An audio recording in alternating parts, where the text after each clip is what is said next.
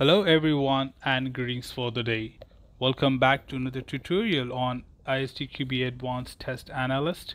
We are in chapter 3 and looking at the next topic is 3.2 specification based techniques, and we are in the very first technique is about equivalence partition. As we know from the foundation syllabus already that equivalence partition is a technique which helps you to minimize your test cases by dividing a scenario into different classes or ranges, and there, as per equivalence partition, you generally take one test case from each range. So just for an example, if you look at the bottom here, say for example there's a scenario which consists of 3 different ranges, then you create a partition, and from each partition you would be taking one test case at a time, because we generally say that statement that a particular range, all the elements within that particular range are expected to behave same. So if you just test one value, we will be sure that all the elements of that particular range will respond the same. But to make sure that the other range does different responses, we do test other ranges as well, but we take only one from each one of these ranges. So let's quickly take what we have in the advanced level. So the foundation remains the same. We'll be having something topped up in the advanced test analyst. So here we are taking a sample question to understand that what the test technique of equivalence partition in advanced level will be. A company has set up an employee wellness program and combined it with the premium for the health insurance. The full standard premium for a health insurance policy is $400. That is $400. The program has the following rules. Number 1, employees who make a pledge on the honor system that they don't smoke, or that they take a stop smoking class and have a BMI below 30 will get 10% off on their contribution towards the full standard insurance premium. That means somewhere around close to $40 discount out of 400. Second, employees who will be filling in the health risk assessment with more health details will be rewarded additional 25 reduction in the premium. That is $25 reduction in the premium of 400. Employees who participate in yearly health control at the company, A, receives a $50 reduction in their premium for having a BMI 27.5 or less, and a $25 reduction for BMI below 30. So all you have to do is start relating the things what you have done already. Like for you look at the previous one, it also says BMI below 30, you're getting 10% off, but with that you have a combination where you're making a pledge, but here it is about yearly health control. So sometime we have to look into clubbing the scenarios put together so that we can take multiple values at the same time. So, and the B, if there are non-smokers, they receive an additional 50 reduction in their premium, and those that have joined a stop smoking class receive a $25 reduction further. Smokers pay an additional premium of $75. So I think that would be an interesting thing to be added to a policy of insurance, that if you still continue smoking, you pay an additional premium so that we pay you out good. How many test cases are needed to achieve 100% test coverage of equivalence partitions of the input parameters when testing this specification by applying equivalence partition test design technique? And what will be the maximum and minimum resulting premium?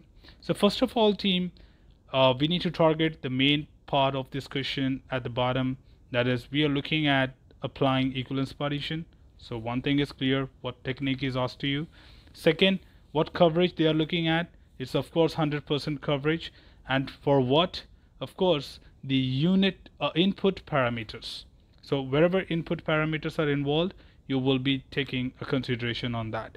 So if you look at the scenario, we will quickly look into the solution of this now and understand how it is possible.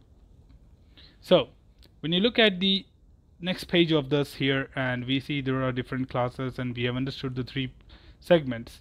The parameter 1 and 2 are getting some kind of discount, but at the same time they only have 2 options.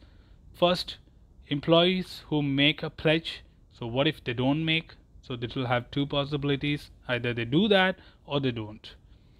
Employees who will fill in the risk assessment form, that is again if they do or they don't do that. But when you look at third, we have three categories here, receiving a $50 reduction in their premium, having BMI less than 27.5 or less than 30, or what if it is more than that.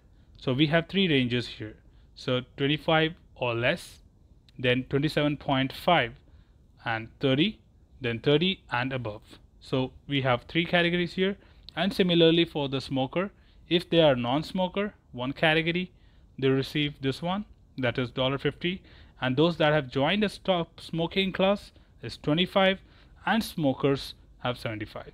So now if you consider this BMI calculation, and you can look up in the first two options, we can club them together to make a combined approach, and would require only 3 test cases to hit all the partitions. Now team, here we are not looking further like foundation level to create separate classes for each category.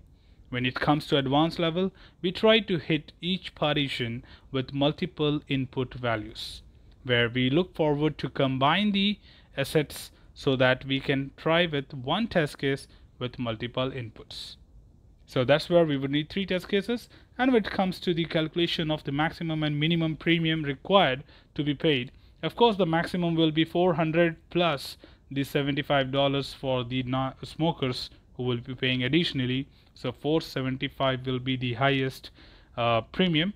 And on the other side, when you talk about minimum premium, we have the people who are making a pledge, people who are filling in the health risk assessment, and people filling in the health control.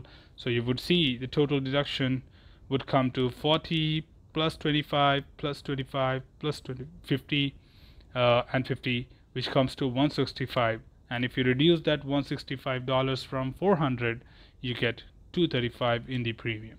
So finally, the minimum premium amount which will be paid by the best the employee will be a $235 premium. So that's all from this particular tutorial team. We were talking about equivalence partition. We'll be back soon with the next tutorial about different technique. Stay tuned for that. Should you have any query, feel free to comment below. I'll be there to assist you at any point of time. Till then, keep learning, keep exploring, and keep understanding the context. Thanks for watching the video team. Happy learning.